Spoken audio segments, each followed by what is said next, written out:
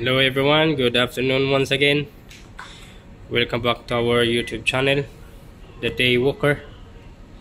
So today I'm gonna show you how to measure the distance made good during your voyage. But first of all, before we proceed, please subscribe my YouTube channel and click the notification bell for more videos. Okay guys, so let's proceed. So first of all, this is our voyage. This is only example. And if you want to measure the distance from here to this point, so however you can use to measure the distance by VRM, this one VRM, but it is not so much convenient or comfortable for the navigator, especially if you have to manage your time for the other job you have to complete during your watch.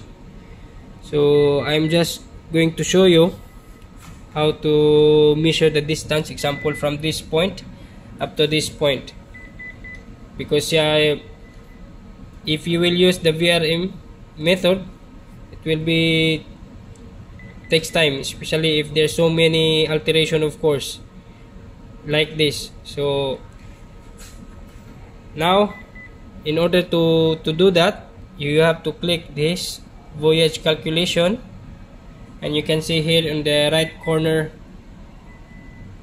bottom this voyage calculation box. Click this distance, and you can see here this from and to.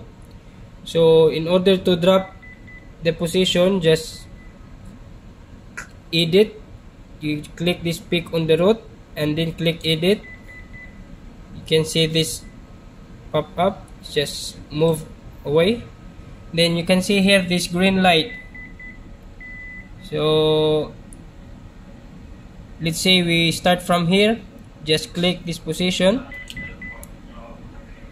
okay, and then up to this point, okay.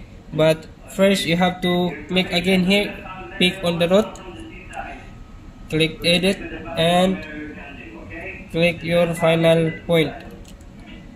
So this one, guys, you can see the different, this green light and here up to this point. So you can see the distance here.